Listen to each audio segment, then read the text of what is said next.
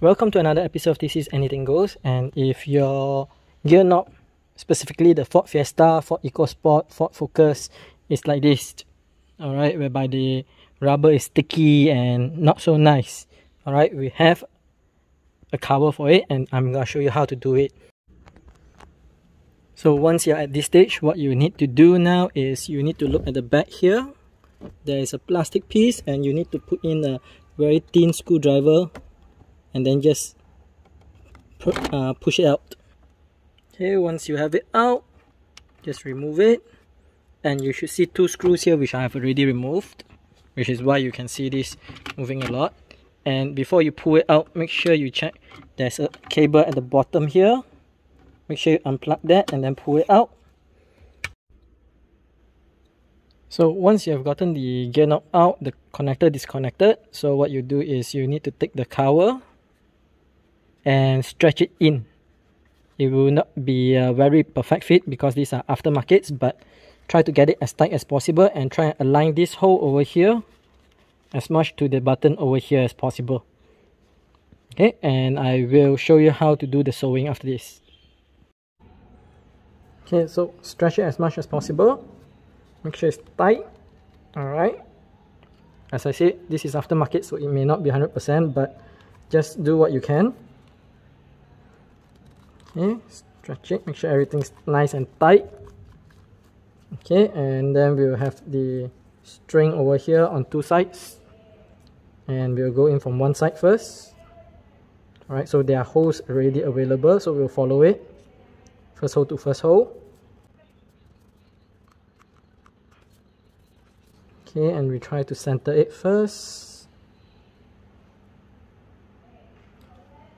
Okay, this came out. So, right, don't worry, there will always be extra strings. Okay, so apparently this needle is broken. Okay, so I'll do what I can. Okay, so make sure it's centered. Okay, so what you do is you go one over here first, and then one over here.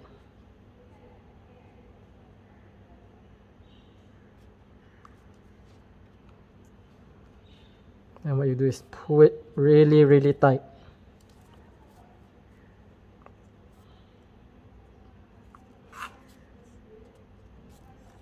Okay, as you pull it, make sure you realign back all this, get it to as close to where you want it as possible.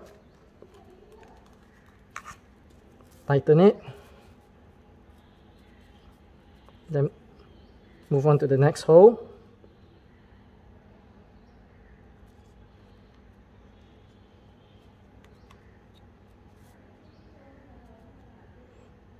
And having a broken needle is not fun.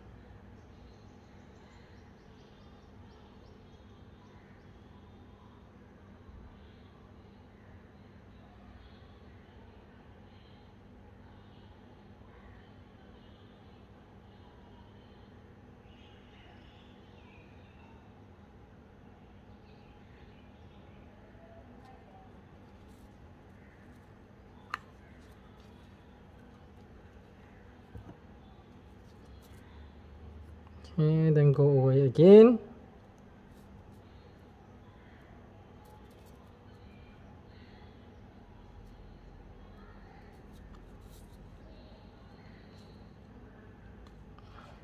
And pull it real tight again. Okay. Let's just adjust it again. Okay, so now I'm going to use my leg to hold it tight while I do the rest of the stitches. I'm going to stop using this. I'm just going to use this.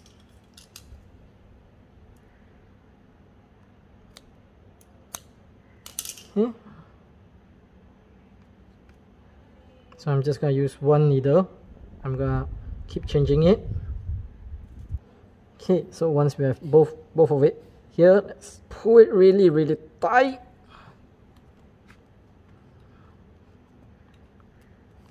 Okay, just have a look.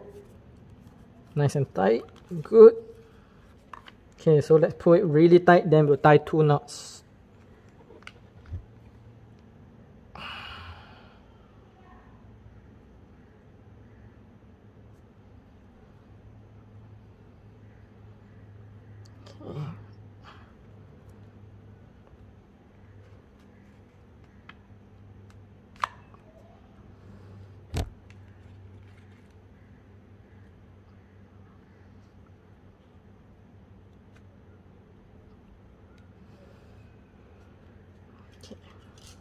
Then we'll just cut it off and we are done.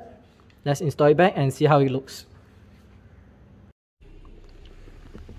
Okay, that's done. Very nice to hold. This still works. Not obstructed as well. Well, a bit out, but from where you're sitting you don't really see it. And as an added bonus, how about the handbrake? We got this, and it's stretchable, so just put it in, and that's done. Nice. No longer sticky. Okay, so let's talk a bit about this DIY. Alright, so the cost of this is about 17 ringgit 50 cent, and the cost of this is about 12 ringgit. I will put a link in the description on where I purchased this. Very cheap DIY, very fast as well. So overall it took about 15 minutes. That includes removing all these panels, as well as actually could have been faster if I had 2 working needles. I only had 1. The second one was broken and it was dragging a bit. Okay, so make sure you connect back the connector on the bottom here as well, right? Else these 2 buttons will not work. Okay, yeah, that's the end of this DIY. Very simple. Alright, so if you like it, make sure you hit this. If you dislike it, you can hit this, but leave us a comment down below on how to improve further. And if you have not done so, make sure you hit the subscribe, make sure you hit the like, make sure you hit the bell so you get notified on our next upload. Alright, till next time, I will see you again.